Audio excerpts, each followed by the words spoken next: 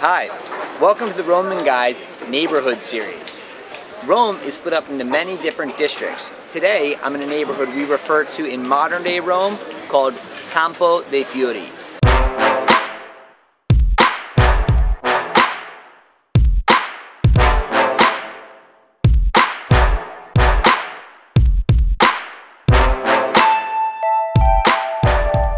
I love this area because of the diverse array of bars, museums, restaurants, and shops. Imagine yourself in a crowded bar square one second, then all of a sudden you make a right-hand turn and you're in a practically empty piazza admiring the neoclassical architecture. That has to be the reason why so many noble Italian families still take residence in this area.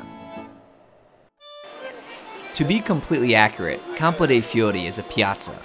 But since it is the epicenter of so much life throughout the day and night, locals unofficially refer to the general area or neighborhood as Campo, or Campo de Fiori. If you watched our other neighborhood videos, you know that Rome is split up into 22 districts called Rioni. The neighborhood we refer to as Campo de Fiori is between two districts called Rioni Regula and Rioni Padioni. Campo de Fiori means literally field of the flowers. It's been a market in Rome for quite some time. Today they sell all kinds of fruits and produce. It's surrounded by many different side streets, bars, restaurants, and lots of things to do. Let me show you around. You can see the Vatican City on the top left of this map.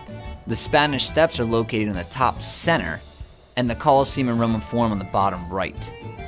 Campo de Fiori is central to all three, reachable in about 10 to 15 minutes from each location by bus. You can find details on which buses to take in our blog linked in the description below. That's right down there below the video. Campo de Fiori is known for its market in the daytime and bar scene at night. The market closes in the early afternoon and the surrounding bars and restaurants will extend their seating out into the piazza.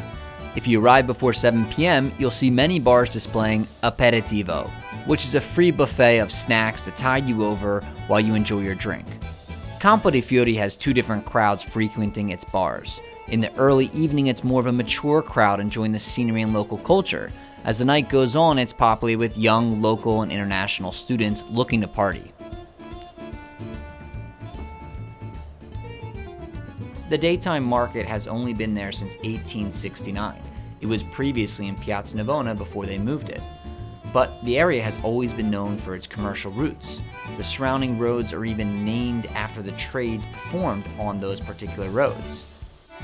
Via dei Balestrari Is known for crossbow makers. Via dei Baulari Is known for coffer makers. Via dei Cappellari Is known for hat makers. Delish. Via dei Chiavari Is known for key makers. Prior to becoming a market, Campo was known for its executions. That's right. Most famously for that of Giordano Bruno on February 17, 1600. He elaborated upon the Copernican theory, saying that the stars were actually distant suns with exoplanets of their own. He even mentioned that these stars may be able to foster life of their own. His theory concluded that the universe was infinite and could have no celestial body at its center, directly conflicting with the church's teachings, punishable by death. Today the main piazza has more of a light-hearted appeal. The market has a wonderful array of fruits, vegetables, oils, liqueurs, sandwiches, and more. The high volume of visitors to this piazza has brought out the entertainer in every merchant.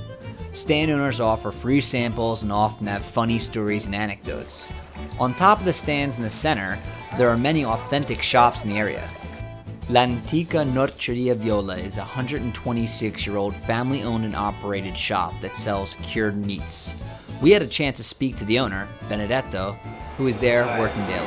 Siamo qui dal 1890, fondò il negozio il mio bisnonno e ad oggi siamo alla quarta generazione. Abbiamo i vari prosciutti crudi e i vari prosciutti cotti o affumicati, abbiamo una vasta selezione di würstel, i migliori del mondo naturalmente, quelli là li prendiamo a Dobbiago, al confine con l'Austria, Poi abbiamo appunto, come vi dicevo, i 35 tipi di salami, tra cui salami al tartufo, i più particolari, al vino barolo, salami di cinghiale, di fegato con scorza d'arancio, o altrimenti abbiamo dei classici, tipo il cacciatorino, un impasto a grana fina, aglio e pepe.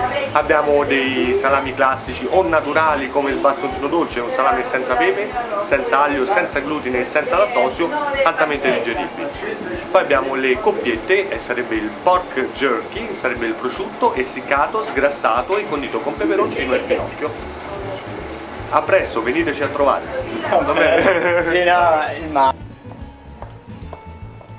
Although not operated by its original owners, Il Forno Campo de Fiori has been supplying bread products to the area since at least 1819.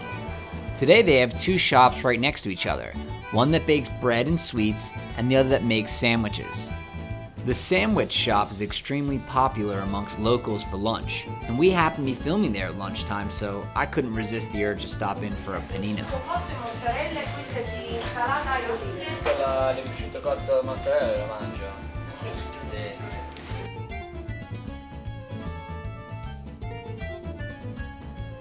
È veramente buono. Adjacent to the busy Piazza Campo de Fiori is Piazza Farnese. It has a much more tranquil feel, which is strange since it's just a few steps away from Campo. Here you can relax and have a coffee or a plate of pasta at one of the restaurants. The focal point of the square is Palazzo Farnese. It was once the home of the Farnese dynasty, but today is the French embassy. Like many Roman palazzi, this is a functioning museum. Instructions on how to book are located in our blog linked below in the description. The piazza is also home to two large fountains that were once bathtubs in ancient Roman bath, the baths of Caracalla. Nearby on Via di Monserrato is Cafe Peru. This quaint cafe is frequented by locals and visitors alike. It has a bar where you can get coffee, sandwiches, and drinks on the side. You can also order sit-down food and relax in their artistic seating area that opens up to the street. They change their menu daily and offer dishes with seasonal ingredients, perfect for a casual lunch. Most Romans would agree that Via Giulia is amongst the most prestigious street addresses in the city. It's truly an accomplishment to live on this beautiful road.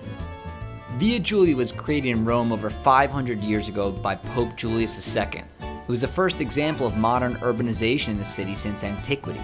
That's right, since the ancient Romans, a sign that Italy was emerging from the Dark Ages.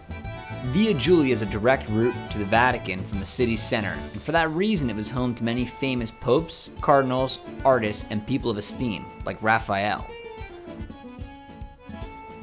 The road is framed by the beautiful arch, which is a bridge leading from the former Farnese residence to their patron church. During the Renaissance and related time periods, it was normal to go to church daily. Death was much more common in these days, and the idea was to be as close to the church as possible in case your number was called.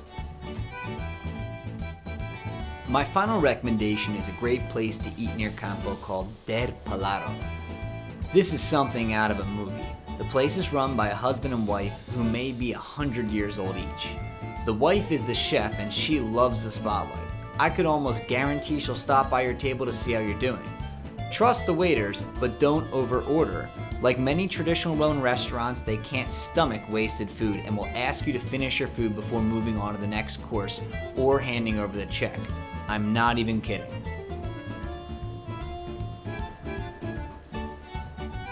I hope our video was helpful in planning your next trip to Rome. We have plenty of other neighborhood videos worth the watch. If you like this one, please let us know by clicking the thumbs up button. If you love this one, then share it with friends. If you want to see more videos, you should subscribe to our channel. All these things motivate us to make more helpful videos. Speaking of which, if you have a good idea for our next video, leave it in a comment below. Thanks again for listening from the Roman Guy.